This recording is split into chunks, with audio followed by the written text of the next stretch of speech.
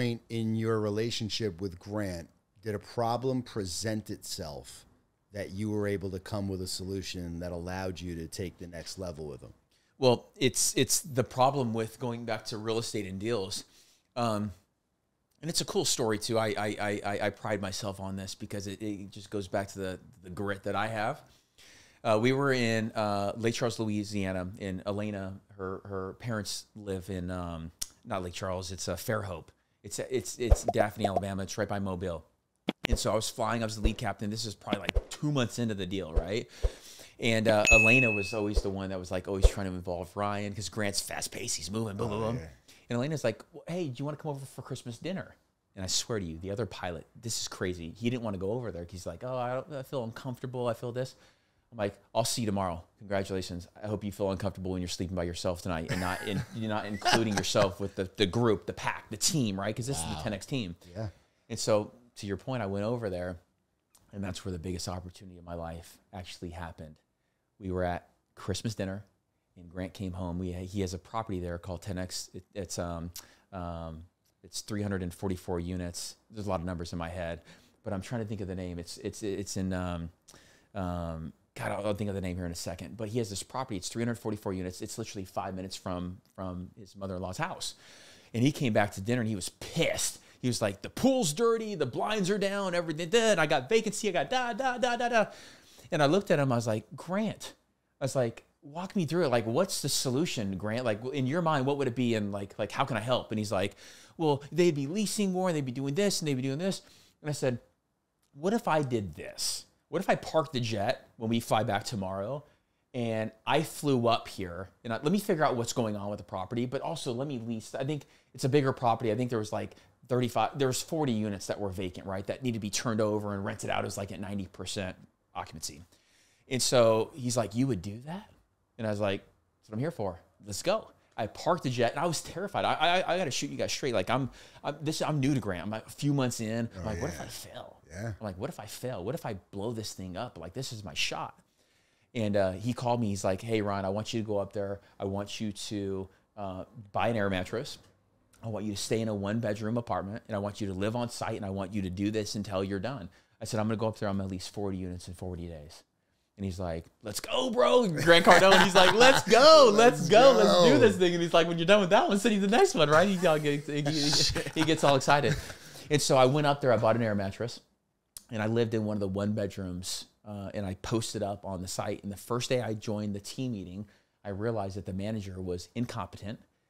She had no lead gen, and they had no follow-up. They had no Cardone University. They had nothing. They had no skills, right? Interesting, yeah. They had no skills to pay the bills. Yeah. And so I called Grant. I'm like, this is a situation we're in. What would you recommend? He's like, go to the last 60 days. All the people who came into the property, start there. And I was like, awesome. 60-day report, all the people who didn't rent, I'm going to start calling them. I got one of the assistant managers, who was awesome, by the way, to help me make phone calls and get people on the phone. And I literally started cold calling people, going to business to business to business. And keep in mind, this is over Christmas, over New Year's, where the market's terrible, nobody's leasing, isn't the season. Every excuse in the book. Excuses. How long ago was this? This is 8 years ago. 8 years. Yeah. I was literally 2015. I was literally like in my first trial period with Grant. Wow. And so I started with cold calling, get people in the building. And I started going to businesses, and I was like, the street traffic and all this stuff. He's like, I want you to go print off a sign that says leasing now, put your cell number on there. And people would be like, you're going to put your cell number on there? And I was like, hell yeah, baby. 480-225, like the same number that I still have today, right? And I put my cell number everywhere, and I put it around town. I went to Enterprise. I went to all these places. And I shit you not, every day I got a lease. Every day. Damn. Every day I got a lease. Yeah, clap it up. And he didn't even let me stay the whole 40 days. I was literally there for 15 days. I got 15 leases. And he says, Ryan, he says, when you come back, you are joining the real estate team. He's like, this is awesome. He's like, you're willing to take direction. You're willing to learn. You're willing to grow. And you have the grit to really do. And so he literally started me out sweeping the floors and the grind and the property management and all this stuff. Like, people are like, how did you go from being a pilot to, helping and running Cardone Capital with Grant? You start from the bottom. You work your ass off. And you work your way up every single day. and you get known, you get out of what we call non-existent with all the managers and the property managers and the accountants and the attorneys and everybody, like everybody that works on our deals, they know who I am. Well, clearly they do, right? Yeah.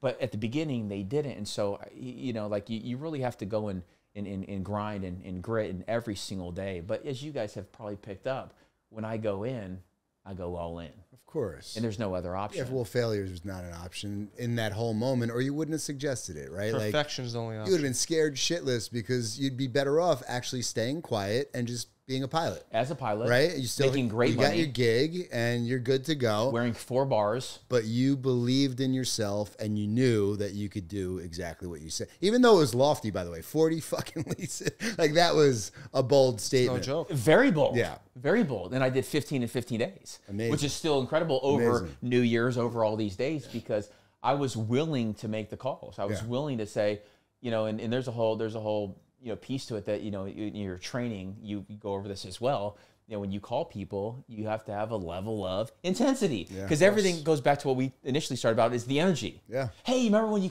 went and toured this place? It's like, they don't even know the name.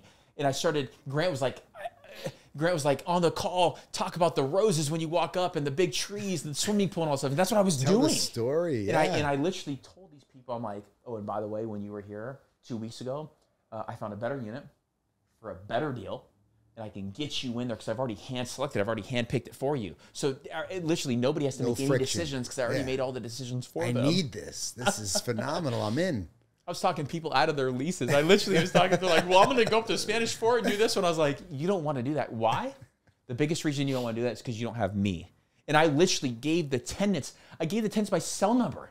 That's amazing. And I made sure that all the units were ready to rock and roll and blah, blah, blah, blah, blah, blah, blah, so they can move in. Like, people are like, well, you got to do this, and you got to do that, and you got to do this. I was like, okay. I'm going to show you what I'm going to do right now, and let's see if it works. And if it doesn't, burn me. Yeah. Burn me with the witches, Jay.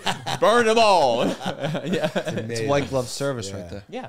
And so that's, you know, that's what I did. That's what I do. That's what I continue to do in the office.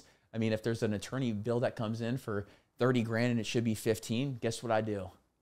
Mr. Attorney, not paying your bill, let me know when you reduce it. Yep. Like I still do that to this day. Yeah, it comes with the territory, right? Little grinder. Yeah. Like a coffee machine. I love it. I love it.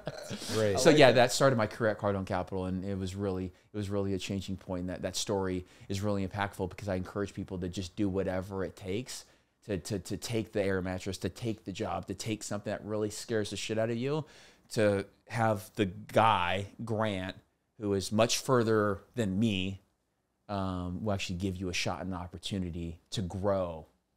Yeah.